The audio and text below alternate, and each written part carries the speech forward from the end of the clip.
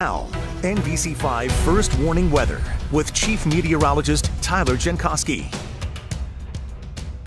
Next time Liz has to, wind up and then let it rip, She's good at snow angels too, but if she's not filing that report till 10 p.m., that means if she's still listening, Liz, maybe she can do a little lift ride or something. I've been trying to get her to go skiing with me. It's going to be my mission this season. Yeah. Okay. We can all go to Cochran's, a little bit of a field trip. That would be fun. Not? All right, St. Albans right now. Taylor Park, we've got the snowy view, but not really falling from the sky right now. You can see the visibility is pretty good. It's a lot better than the Plattsburgh camera that we showed a little earlier.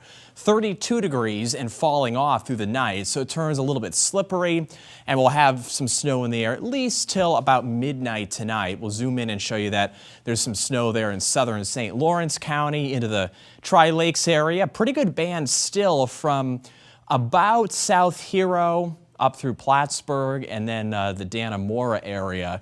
So that could easily cover things over and make things slippery. Addison County slowly dropping off in terms of snow intensity, and then there's not much in Rutland. At least it's not really showing up on radar right now. So we'll pull out and show you that the back edge is just coming over Lake Ontario. We'll see some clearing in the sky for tomorrow afternoon. And clouds come back for Sunday with another round of snow Sunday night. So we're down to 25 in Saranac Lake. We'll say goodbye to the snow in the mid part of this night. Clouds linger for many tomorrow. Best chance for a little bit of sun probably in eastern Vermont and southern Vermont. I think the clouds will hang tough in Malone and Messina. And then as we get to Sunday, the daytime is dry, but just after sunset, that's when the snow moves in on Sunday. And it's a real fast-moving storm, if you want to call it that.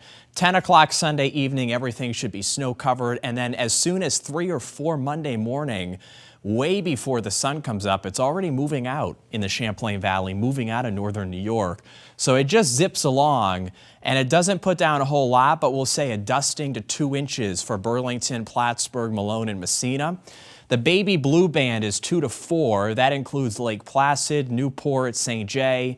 And then the most out of this thing Sunday night should be 4 to 8 inches from Bennington up through around the Lebanon area and then over into the White Mountains of New Hampshire. So cold tonight, teens and 20s. The snow comes to an end in the next few hours. And then only 20s with a little bit of afternoon sun tomorrow, mostly east of Lake Champlain.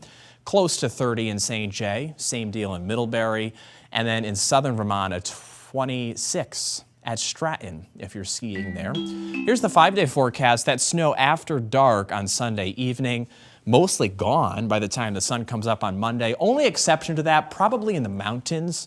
There'll be some snow left over on Monday. 33 the high in the valley, 37 Tuesday, and then potentially another round of snow there Wednesday, Thursday. And behind that one, it turns colder, so highs will only be in the 20s starting on Friday of next week. Brian, Alice? All right.